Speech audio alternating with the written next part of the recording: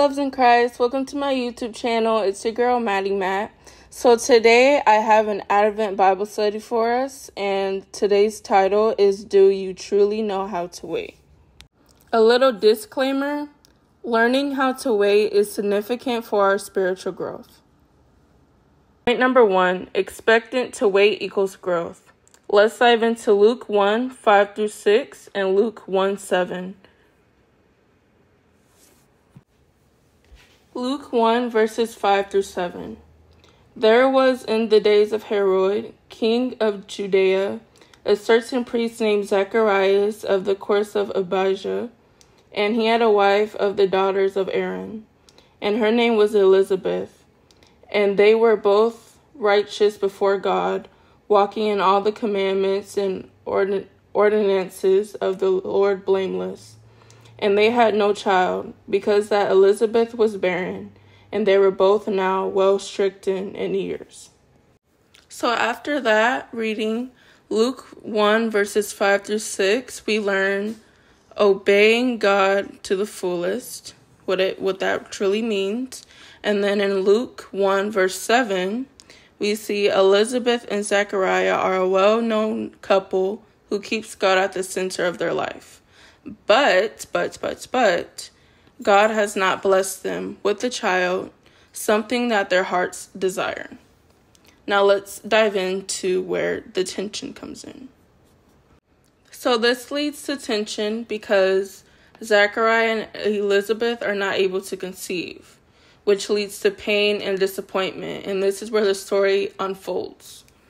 But the irony, which is very ironic, Zachariah's name means he whom the Lord remembers.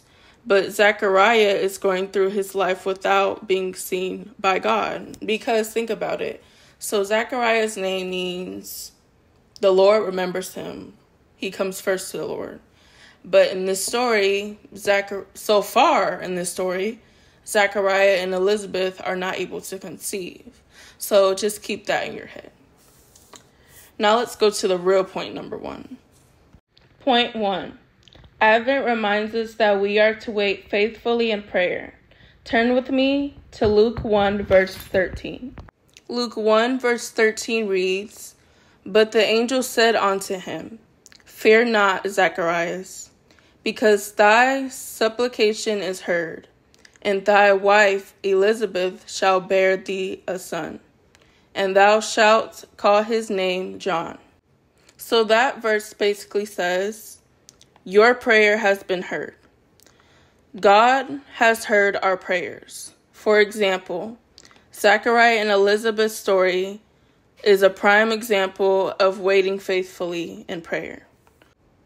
Point 2. Advent reminds us that oftentimes we are not faithful in our waiting. For example, we'll say we believe God will do the same. God will come through, like we always say.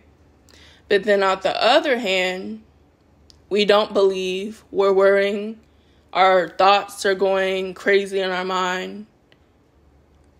So that's called unbelief. We don't have faith in God. Turn with me to Luke 1, verses 18 through 20. Luke 1, verses 18 through 20.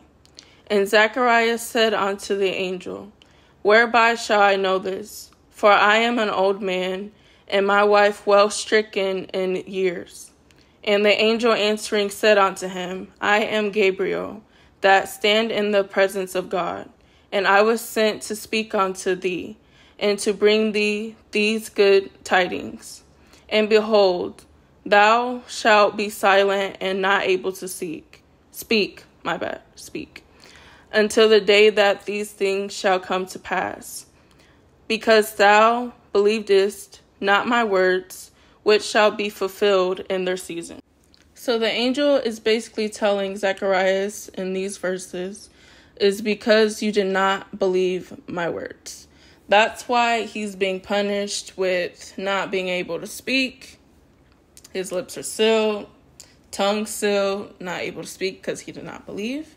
And just an important disclaimer, reminder, even in our doubts, God still moves because he is faithful.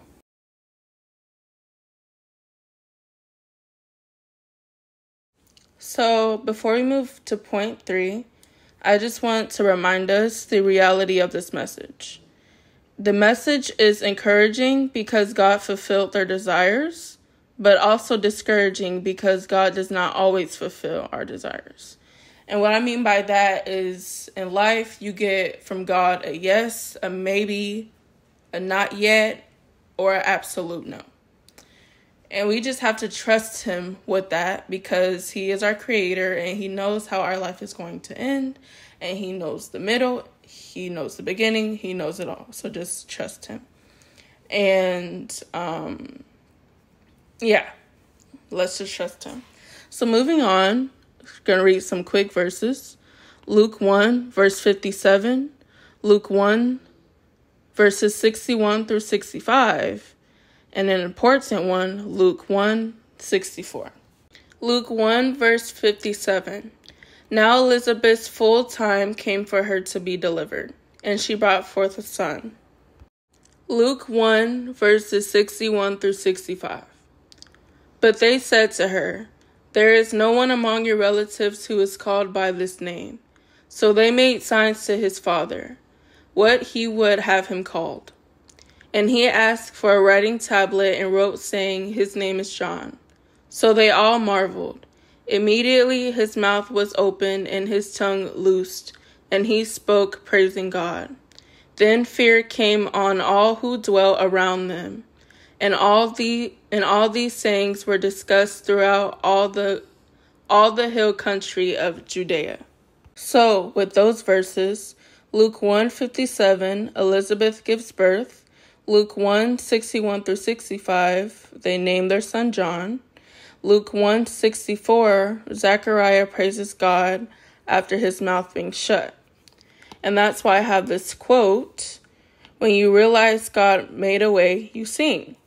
And that's exactly what Zachariah did. As soon as God blessed him with the son, or with the child, period, that he always wanted, his mouth was unsealed and he gave praise to God.